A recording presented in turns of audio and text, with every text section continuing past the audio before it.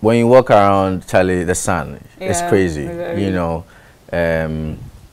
we've seen other countries. We've traveled to some countries. We've seen how trees are everywhere, even in the cities where there are towers. You know, there are places you can just sit and calm down. Places old people sit and calm down. Yeah. You know, places children go and sit, calm down.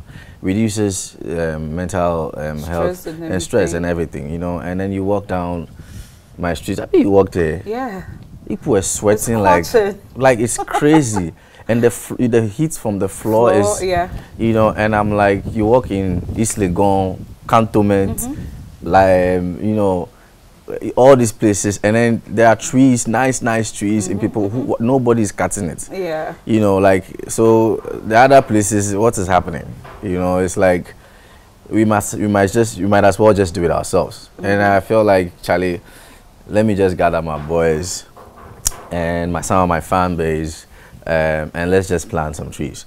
And we are planning on planting trees that can help people, like moringa, mangoes, and whatnot. And that is why we started. That's why I started doing it. I was like, this is too much. Like, because I was like, what do you need to plant a tree? Like, you don't need anything to plant a tree. You don't need much. Like, you don't need much. Even with moringa, you can just cut the stem and put the stem in soil, and it will grow. And we've already tried it, even though it was difficult. We got about 6 of them coming up so far. We're planning on doing 50 plants for the first time. So we are doing 50, we are calling the 50 shades of green.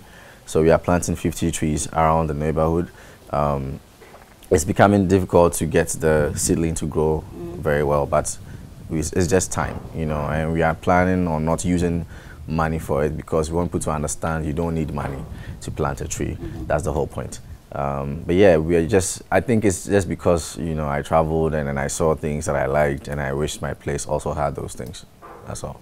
So should we look forward to seeing you taking it beyond your neighborhood? Oh yes, and yes, extending yes. it, Yes. We are looking forward to taking it beyond. Giving Shade is it's not my project. It's an idea that people are also thinking about. They also want to change that. It's just that everybody's, like I said, everybody's focused on themselves and then their money, which is very important.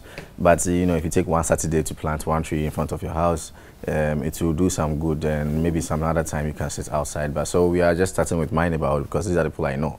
So I'm going around talking to the people that I know, the homes, telling them we are going to plant some tree in front of your house.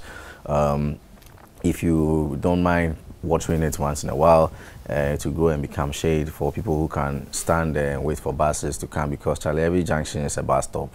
You know, and all the bus stops in my neighborhood, there's no place to sit. You have to stand in the scorching sun, hoping to see another bus, Charlie. And I was there, Charlie.